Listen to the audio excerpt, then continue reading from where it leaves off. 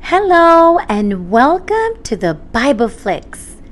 Did you know that bedtime is the perfect time for a Bible Flick story? Today, we're reading from 101 Bible Bedtime Stories. The story of the day is called The Burning Bush.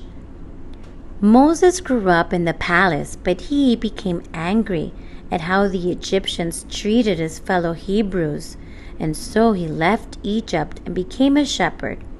One day, while tending sheep, he saw a bush on fire, but the leaves were not burning.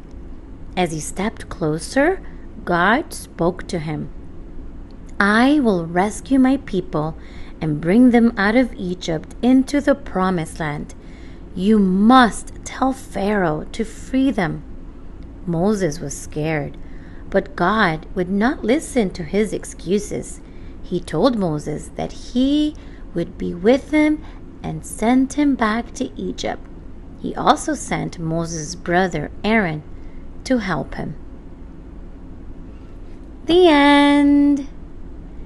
Thank you so much for watching. Don't forget to like, subscribe, and share with your friends and family. Tune in next time. Bye.